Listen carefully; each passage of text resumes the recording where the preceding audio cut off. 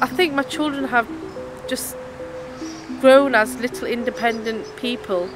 I think it's not easy to be a new mother, new parents, but everybody learn.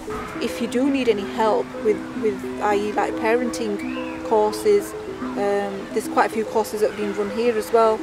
The development check was really helpful because it did confirm that he would struggle with his speech.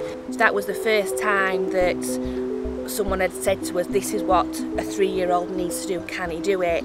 The nursery are really, really involved. We also have a lady called Helen that comes from Sheffield Speech Therapy. She tends to visit him on average every 4 weeks at home, but she does a lot more visits with him in nursery, and that's on sort of visual activities which help him with his sounds of his words and also his macrotone signs. I don't know. I'm happy to be a parent.